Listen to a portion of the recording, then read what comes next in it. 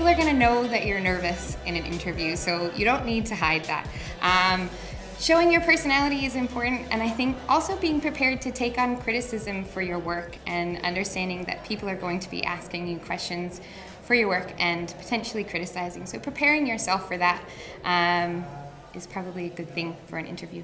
Advice for those aspiring to get into the industry, I think it is jump in. If it's something that you're passionate about, go for it. Work hard at it.